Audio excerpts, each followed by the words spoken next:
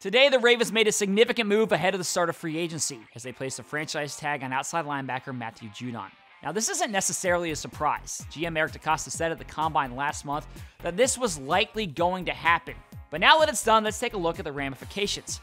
First of all, it means that the Ravens hold Judon's rights through the 2020 season. But it's tough to predict where things go from here. Now, the franchise tag does give the two sides some more time to work out a long-term extension, so that's still on the table here. But the long-term deal is also an opportunity for the two sides to work out that deal, and that's the ideal scenario. Now, they'd have to agree on a price, and it's unclear exactly what Judon is looking to get. He's coming off the best season of his career, where he notched 9.5 sacks, and he's certainly an attractive player.